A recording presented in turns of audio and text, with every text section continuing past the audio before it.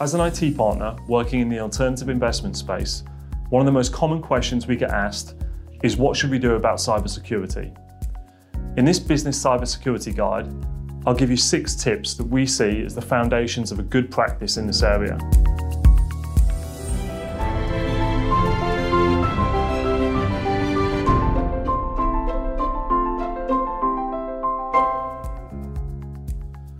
Tip number 1 is doing the basics well. Make sure that you're on top of asset management and patch management. You can't protect your assets properly if you don't know what you're trying to protect. And your efforts are equally wasted if you don't keep assets up to date with all security fixes. Start your assessment with a physical inventory of hardware, such as laptops, mobile phones. Then take an inventory of intangible assets, information assets, starting with your most important and sensitive data. Your strategy is then built around securing those assets. Tip number 2, multi-factor authentication, or MFA. Everywhere, all of the time, across as many systems as possible. The process of requiring users to provide 2 or more steps of verification is your first line of defense against cyber criminals.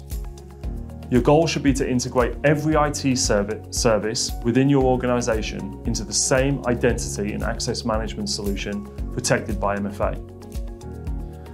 Tip number 3, end user education and testing. If multi-factor authentication is your first line of defense, then your staff are the last line of defense. Educate your team on the threats and provide practical steps to help them secure your business. Test your team to recognize common attacks such as phishing, and ensure that they fully understand what to look out for and encourage them to report it. Tip number 4, robust email and endpoint security. As a minimum, you should invest in fit-for-purpose email and endpoint security solutions to protect your business. Email is still the most popular attack vector for cyber criminals, so implementing a sophisticated email security solution will massively help reduce the number of successful attacks that reach your team's mailbox.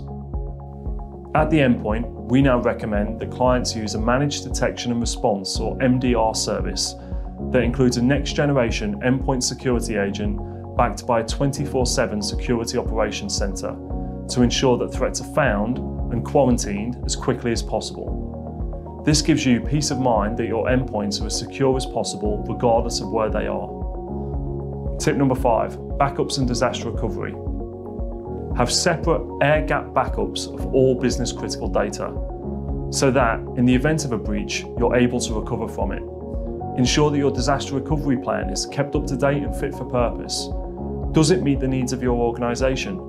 For example, if there was a problem, could you restore your systems quickly enough to minimise the impact on day-to-day business?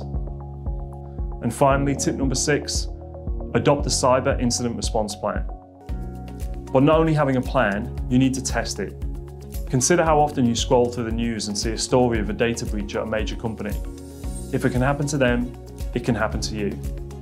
Business leaders need to adopt a mindset of when rather than if, and work with their managed service provider to build a robust plan. At Tribeca, we're passionate about helping to protect our clients' businesses from the growing number of cybersecurity threats. We have a dedicated team of security professionals whose primary aim is to further enhance the security of our clients. In addition, we recently launched the Tribeca Trust Center on our website so that clients can have absolute confidence that we're maintaining the highest certified standards in information security, including ISO 27001 and Cyber Essentials Plus. You can find out more on our website at tribeca-it.com.